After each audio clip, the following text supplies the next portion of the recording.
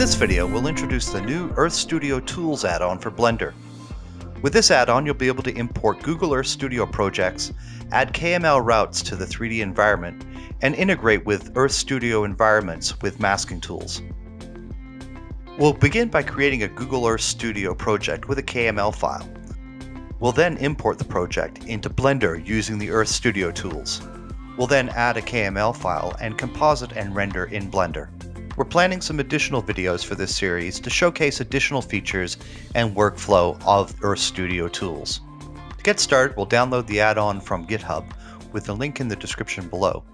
We'll select the code button and then download zip. We'll download the file to our computer. We'll then extract all from the zip file, and within the folder is gespanel.py. This is the add-on to be added to Blender, which we'll do in a few minutes. We'll now open up Google Earth Pro to create a KML file. We're going to go to San Francisco for this example. Zooming in on the city center, we're going to go to Telegraph Hill, which has an altitude of around 275 feet for the parking lot. Using the Placemark tool, we're going to create a new placemark at the parking lot and name it End. This will be our endpoint for our route. We're then going to head over to the Palace of the Fine Arts next to the Presidio. This is going to be our start. We'll create a new placemark and call this one Start. Using the direction function built into Google Earth Pro, we'll right mouse click on Start and select Directions from here. We'll then select the endpoint and select Directions to here. This will open up the Directions panel, which will conveniently create a route for us from the start to the end. We'll then click on the Copy Results to My Place button and collapse the Directions window. This has now copied 3 different routes from the start to the end. We'll select the one that we prefer and then select the route. We'll right mouse click on it and select Save As. We'll then give it a name and select a KML format. We'll now jump over to Google Earth Studio and create our project. In Google Earth Studio, we'll create a new project and we'll call this one San Fran. We're going to use the HD settings for this project. From the File menu, we'll select Import and then Overlay. We'll then select the KML file that we created. Double-clicking on the route, it'll take us to the location in San Francisco where we can review the route that we created. As we made no color or line settings in Google Earth Pro, the line will come in as a thin white line. We'll now set up our project for rendering and integration into Blender. The first thing we'll need to do is create a starting track point at the beginning of the route. This will allow us to align the KML file in Blender with the Google Earth Studio data. We can now create our scene. For the first frame, I'm going to use the Set Camera Target and create a keyframe. Then going to rotate around the rotunda and set another keyframe, maintaining the same camera target. We then want to be able to follow the route along the timeline, so we'll set the camera target along various points along the route while also setting keyframes. Using the camera target to aim the camera allows for smooth transitions between keyframes. Just going to go through the route and add various camera targets as well as keyframes to finish up this animation.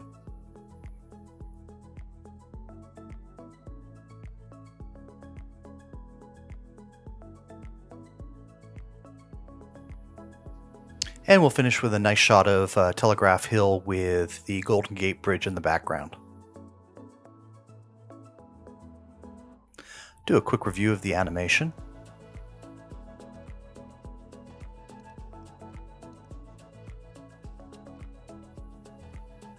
And that looks good, so we'll just add some time of day settings. We'll finish off with a sunset.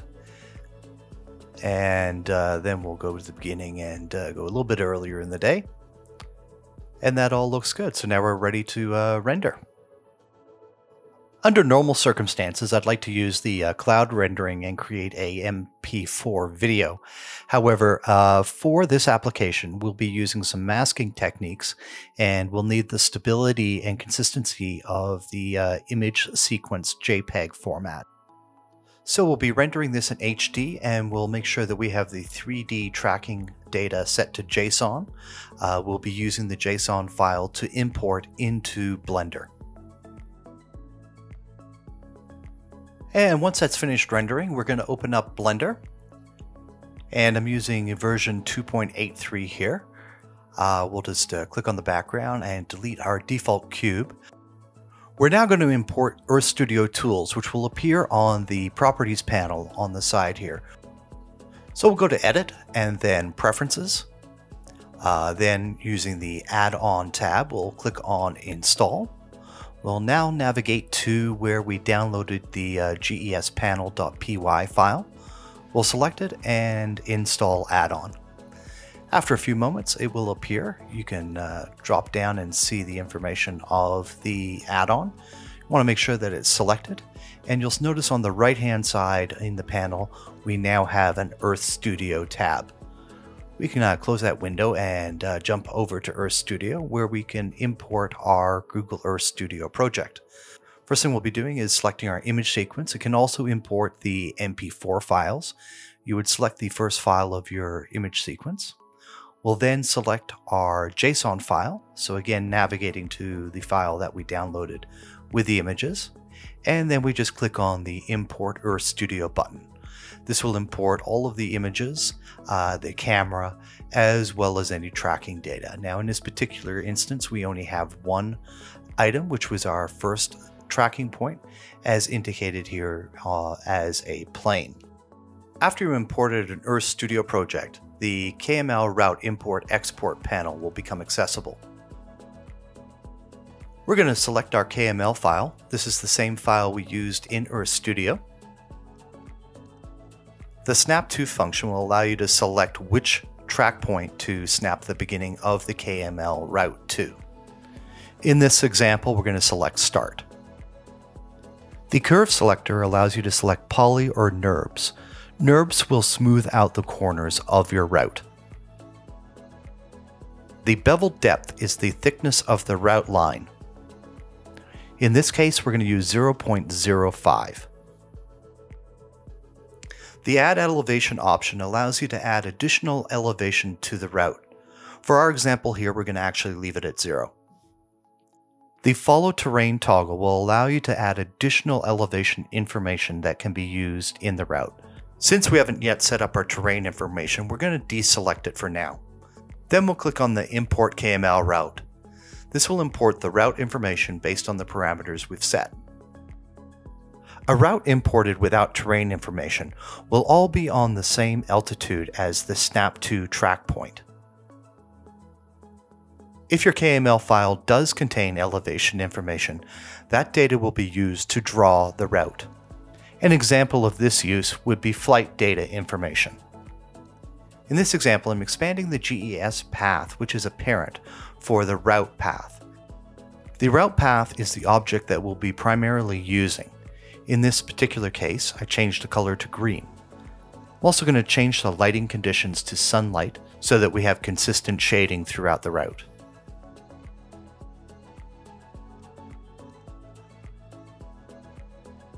As you can see in this example, because we don't have any terrain information, the route looks okay when it's on the flat surfaces, but as soon as we start reaching elevations, the path seems to slide underneath the topography. To fix this, we're going to use Google Earth Studio to create elevation breadcrumbs. This technique will supply us with a JSON file with elevation information along the route. Quite simply, we add track points along the route at regular intervals. The Earth Studio Tools add-on in Blender will read the JSON file with these track points and align them with the route KML file. For best results, place the track point along the line where there is a high likelihood of elevation change, or where there is a high likelihood of points in the KML file, for example, in a corner or at an intersection. For this particular project, we'll probably end up with around 20 or 30 different track points. If you find you've misplaced a track point or it doesn't contain correct information, you can always go back and readjust your track points. So once we've set up our track points, we're going to export the tracking data. So we'll go to File, Export, and 3D Tracking Data. We'll then make sure that we have selected as a JSON file, and we'll give it a distinct name. So we'll call this one sanfran_track. And we'll click on Export.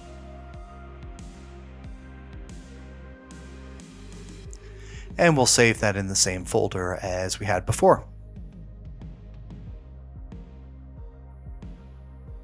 So now, switching back to Blender, let's get rid of that previous route. So we'll select the parent all the way through the hierarchy there and delete it.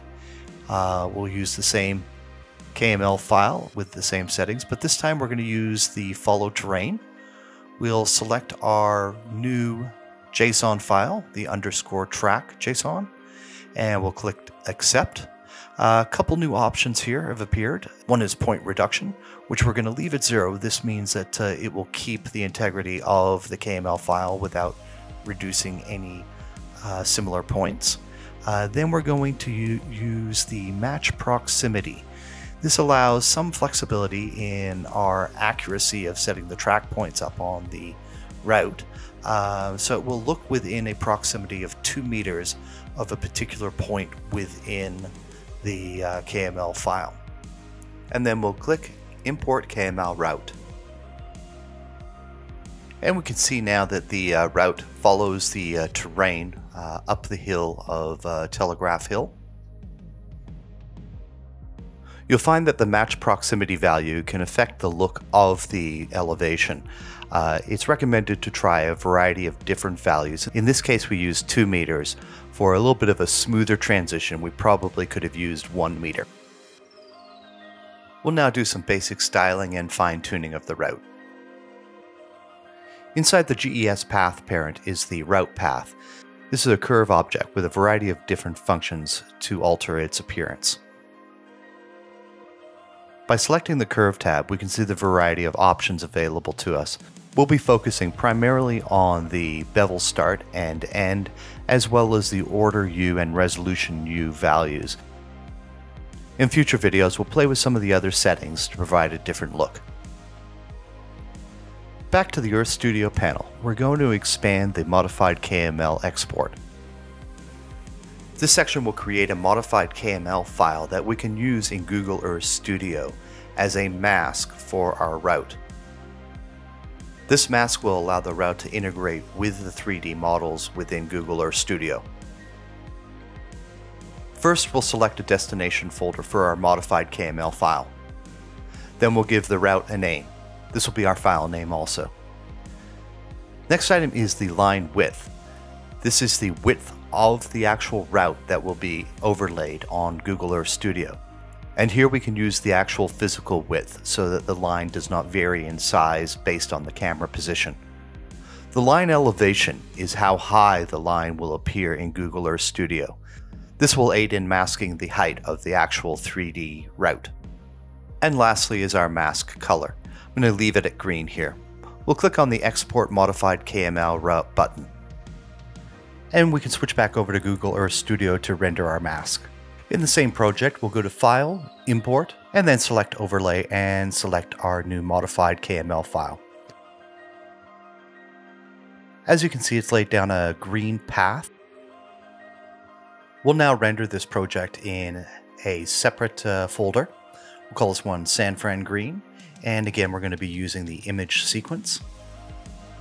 When combined with our original render, it will punch out the green path and allow our route to interact with the 3D objects within Google Earth Studio.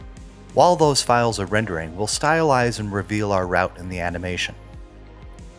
Switching back into Blender, we'll select the route path and we'll add a material. Let's see how this magenta looks. We now want to create the reveal. This is achieved by adjusting the bevel start and bevel end values and keyframing along the animation. By pressing the I key, we'll place a keyframe here and set it to 0. Then moving ahead in the animation, we'll set it to 1 where we want the animation to end and set a keyframe here. We can then inspect the automatic tweening between the frames and make any adjustments along the way by setting additional keyframes. You may also want to adjust your bevel mapping start and end. These are used to calculate the ratio of the line being revealed. I prefer the spline method. Once we finish keyframing, we can go on to the compositing and rendering of the animation. Switching over to the rendering tab, we'll do a sample render. Under the default settings, the film transparency is turned off. We'll turn this on. As you can see, it only renders the route and not the background. We're going to use the compositing tab to combine our background image with the rendered results.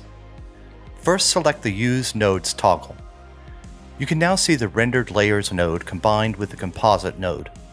We're going to add the background image to our render. Press Shift-A, then select Input and Movie Clip. From the Movie Clip drop-down on the bottom left, we'll select the movie clip that we have previously loaded. Now we'll combine the layers. Press Shift-A, Color, and then Alpha Over. We'll now connect the movie clip to the Alpha Over. Let's give it a test render. And you can see that we've got our order mixed up, so we'll switch the image inputs and do another test render. We've now combined the Google Earth Studio images with our rendered images. We're now going to add the mask that we created a few moments ago.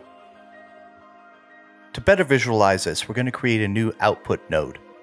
This is the viewer node. We can then connect our final image to the output viewer. We're then going to create a duplicate of our movie clip by selecting it and pressing Shift-D. We'll make another duplicate again by pressing Shift-D again. With our top left movie clip, we're going to replace the footage with our green screen footage. Select the Open button and then the first image in the sequence. We're now going to create our mask. We'll press Shift-A, then select Matte, and then Difference key. This will create a mask based on the difference between our green screen rendering and our original rendering.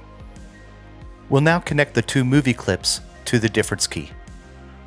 We'll then use this mask to combine with the original image to cut out the keyed area. Press Shift-A, then Converter, then Set Alpha. We'll then connect the image of our duplicate movie clip. And we'll also connect the output matte to the alpha. We'll have a look at the final image by dragging it to our viewer. And this is actually the opposite of the results that we're looking for, so we'll add an inverter. So we'll press Shift-A and then Color and then Invert, and we'll drag that on the matte to alpha line. We now combine these images by adding another alpha over, and we'll drag our outputs in there, and then we'll have a look at our viewer. And we can see that it is appearing almost correctly, although we do have some ghosting on our path. So we'll make some adjustments to our difference key to see if this fixes our ghosting issue. And it looks like the issue perhaps is somewhere else. So we'll let's just make sure that we have our convert premul on. And I believe the issue is actually in our invert. So if we were to switch this to RGB, and we'll make a small adjustment to our fall off as well here just to smooth the edge. And let's go back to the layout and fix a few more small items here. We'll fix our slice here. This is generally because you have 2 points over top of each other at the beginning or at the end of a route. So we'll just select in edit mode and then zoom in. We can see we got our beginning point here, and we can pull one out and we can see that it straightens things out a little bit. So since it's a duplicate, we'll just delete it there. And now that I look at this, it's looking a little bit too much like bubblegum, so let's change the color. We'll give it a nice green color as well.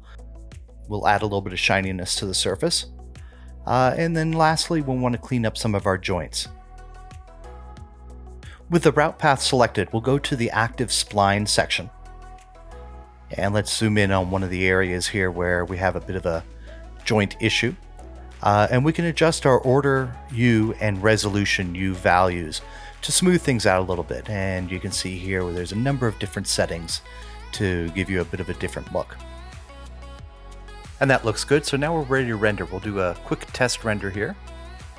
And that looks good. So we're going to set this one up to render into a video file. So in the Output Properties tab, we're going to set up the parameters for this video. So we'll make sure our frame rate is set to 30 frames per second. We'll then set up the file format as an FFmpeg video. Then for the container, we're going to use an MPEG-4. In the video codec, we're going to use the H.264. We'll set that to high quality as well. And then by selecting the render animation from the menu, we'll be creating a video format file directly from Blender. If you have any questions on how to use the Earth Studio tools, please feel free to leave a comment below. We'll be coming out with some more videos on how to stylize the route, as well as how to use the route for animations. If you enjoyed this video, please make sure you hit the like button and subscribe to our channel. Thanks for watching, and we'll see you soon.